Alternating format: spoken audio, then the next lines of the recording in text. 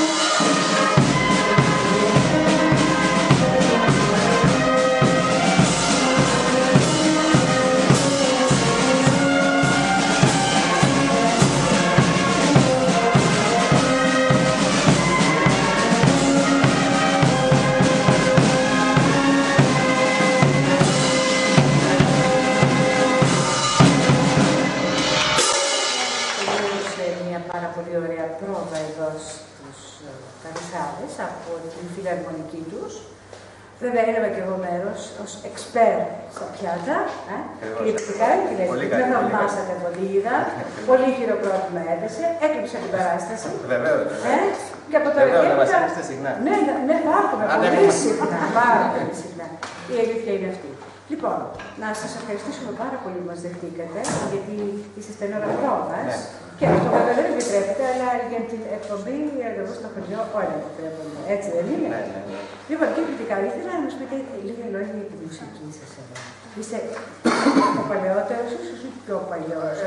Ένας από τους παλαιούς, γιατί είναι και άλλοι παλαιοί εδώ. Είναι από το 1980 που ιδρύθηκε η Φιλαρμονική.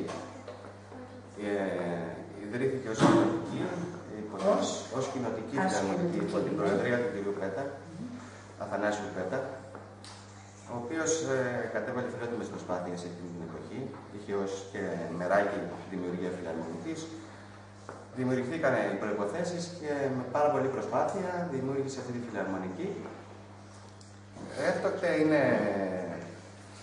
ξεκίνησε κάτω από αντίξωες συνθήκες, γιατί και τα οικονομικά τότε ήταν πάρα πολύ δύσκολα και τις κοινότητες τώρα δυσκολότερα ακόμη. Τότε τουλάχιστον υπήρχαν και οι φιλότιμες προσπάθειες από διάφορους κατοίκους, συμπολίτες μας, βοηθούσαν τη φιλαρμονική όποτε το ζητούσε η κοινότητα. Και κάπως έτσι τα πρώτα χρόνια συντηρούνταν και η φιλαρμονική. Λίγα χρήματα από την κοινότητα και λίγες προσπάθειες από τον πρόεδρο τότε που ήταν και πρόεδρος της φιλαρμονικής ως νομικό πρόσωπο του Δημοσίου Δικαίου, γιατί έτσι ιδρύθηκε η φιλαρμονική. Πρώτος μαέστρος ήταν ο κύριος Ανδρέας Παγκράτης, ο οποίος ήταν μέχρι και το 1985. Για ένα διάστημα ήρθε ο κύριος Νικόλαος Κρητικός για μικρό διάστημα και έκτοτε από το 1987 ο κύριος Γιώργος Σωτηρίου μέχρι σήμερα είναι μαέστρος της φιλαρμονικής. Και στην ουσία και τα βήματά της η φιλαρμονική τα έκανε, δηλαδή το ξεπέταγμά της το έκανε από τον κύριο Σωτηρίου και μετά, συμμετέχοντας σε φεστιβάλ, σε εκτός από τις καθαρωμένες λιτανίες, γιορτές ή όπου την καλούσαν τη φιλαρμονική. Ναι, πήγαινε πάνω, έτσι. Ξεκινήσαμε να βγαίνουμε και προς τα έξω. Όταν λέτε προς τα έξω και στο εξωτερικό ή από την Κέρκυρα? Έξω από την Κέρκυρα. Δηλαδή η πρώτη μας συναυλία ήταν σε ένα φεστιβάλ φιλαρμονικών στη Νέα Φιλαδέλφια, όπου... Πώς πήγατε εκεί? Πάρα πολύ καλά. Θυμάμαι και το κομμάτι ήταν βαφτιστικός. Α, βαφτιστικός. Ένα κλασικό κομμάτι. Ναι, ένα κλασικό κομμάτι. Πήγαμε πάρα πολύ καλά. Παρόλο το αρχικό track που είχαμε όλοι μας ήταν η πρώτη εμφάνιση εκτός. Ήταν η πρώτη εμφάνιση. Ναι, και υπήρχαν και πάρα πολλές φιλαρμονικές. Έκτοτε. Πήρατε το βάπτισμα, ας πούμε τώρα. Με το βαπτιστικό πήρατε το βάπτισμα. Εκτός Κερκύρας. Εκτός Κερκύρας. Γιατί στην Κέρκυρα συμμετείχαμε στις καθαρμένες λιτανίες και το στην Κέρκυρα πριν το Πάσχα. Έκτοτε έχουμε συμμετάσχει και στην Θεσσαλονίκη και στα Γιάννηνα και στο Μεσολόγγιο, που μέχρι και πριν 2 χρόνια πηγαίναμε στις εκδηλώσεις της εξόδου του Μεσολογγίου. Αυτή είναι μια ιστορική, αν δεν κάνω λάθος, εκδήλωση. Είναι ιστορική εκδήλωση, είναι πάρα πολύ εκδήλωση και είχαμε την τιμή να... Οπότε συμμετείχατε και εσείς. Ναι. Ωραία, πολύ ωραία. Από πόσα άτομα αποτελείται η φιλαρμονική Καρουσάδες? Αυτή τη στιγμή έχουμε 40 μουσικούς. Έχουμε περισσότερους, αλλά είναι φοιτητές. Πάρα πολλά παιδιά έχουν φύγει για τις σπουδές τους. Πάντα μας ενισχύουν όταν έρχονται όμως. Βέβαια, είμαι σίγουρη γι' αυτό. Ένα καλό σχολείο η φιλαρμονική. Πανεπιστήμιο είναι. Ναι. Πανεπιστήμιο είναι. Σίγουρα. Μέσα σε αν εξετάσουμε τους κινδύνους που υπάρχουν και όλα αυτά που είναι μια... Και όσα κάνει και ο Πολιστικός Σύλλογος φυσικά και άλλοι φορείς που ασχολούνται με τον πολιτισμό είναι πάρα πολύ καλό για την κοινωνία και για όλους μας και για τα παιδιά μας. Από πολύ μικρούς μουσικούς, και όταν λέω πολύ μικρούς μουσικούς, ενώ στην ηλικία βέβαια. Ναι. Έχετε. Δηλαδή, ετοιμάζετε ένα φυτόριο μουσικών τώρα εσείς? Βεβαίως. Έχουμε, όπως σας είπα, είναι ένα σχολείο. Δεν σταματάει. Η λειτουργία της δεν σταματάει. Να σκεφτείτε ότι ούτε καν. Δηλαδή, τον Αύγουστο θα σταματήσουμε 10 μέρες. Διότι και τον Αύγουστο έχουμε εκδηλώσεις. Εκδηλώσεις Παναγίας. Έτσι δεν μπορούμε να σταματήσουμε για μεγάλο χρονικό διάστημα. Ο πιο μικρός σας μουσικός σε ηλικία, βέβαια, πόσο χρόνο είναι? Τώρα είναι ο Παναγιώτης. Πού ήταν ο Παναγιώτης? Έλα Παναγιώτη να σε ρωτήσω. Και η Ιωάννα, έλα και εσύ Ιωάννα εδώ, για έλατε εδώ. Η Ιωάννα είναι πιο μικρή, ο Παναγιώτης νομίζω είναι ακόμα μεγαλύτερος. Μεγαλύτερος, ναι. Για ελάτε εδώ και οι δύο. Η φιλενάδα μου Ιωάννα. Νάτι, και πού είναι το όργανο Ιωάννα με το μουσικό? Φέρτε τα και αυτά να τα δούμε τα δείξουμε εδώ στον κόσμο, να δούμε τι παίζεται και πώς παίζεται. Μπράβο.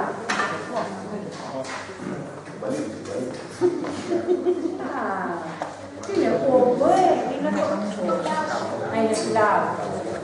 Λοιπόν, αυτό είναι φλάουτο. Και τούτο εδώ τι είναι. Και τρομπόνι, παίζει ο φίλος μου. Ο γιος. Λοιπόν, για πες πόσα χρόνια πήγες στη μουσική εδώ. 3 χρόνια, ναι. Και έχεις μάθει καλά ή ακόμα εκπαιδεύεσαι. Ακόμα εκπαιδεύεσαι και εσύ Παναγιώτη μου. Το 3 χρόνια και εσύ. Μπράβο. Σ' αρέσει. Σ' αρέσει αυτό ο όργανο. Το διάλεξες μόνος σου ή σου υποδάσκαλος εσύ. Κάνεις μόνος σου. Και εσύ Ιωάννα μου.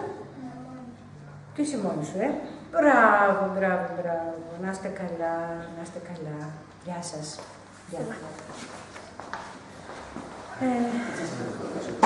Τα μικρά παιδιά, όπως είδατε και εσείς κύριε Δικάρη, όχι μόνο αγαπάνε τη μουσική, αλλά λάμπουν και τα ματάκια τους την ώρα που μιλάνε για τη μουσική, Και κυραίοι βλέπετε, και κυραίοι, μεγάλο μικρόβιο. Αυτό το μικρόβιο τελικά δεν σκοτώνεται με κανένα αντιβιωτικό. Ναι, και όπως αναφέραμε και προηγουμένως τις οικονομικές δυσκολίες που αντιμετωπίζουν όλες οι φιλαρμονικές συσκευές. Δηλαδή, αν κάνετε ένα ρεπορτάζ για τις φιλαρμονικές, θα δείτε ότι όλες αντιμετωπίζουν και καταβάλλονται μεγάλες φιλότιμες προσπάθειες από όλους. Τώρα ανήκουμε στο Δήμο, στη Δημοτική, στον Οργανισμό Αθλητισμού Πολιτισμού του ΔΟΠΑ. Και εκεί ο Θεός βοηθάει. Προσπαθούν όσο μπορούν οι ανθρώποι, αλλά τα οικονομικά.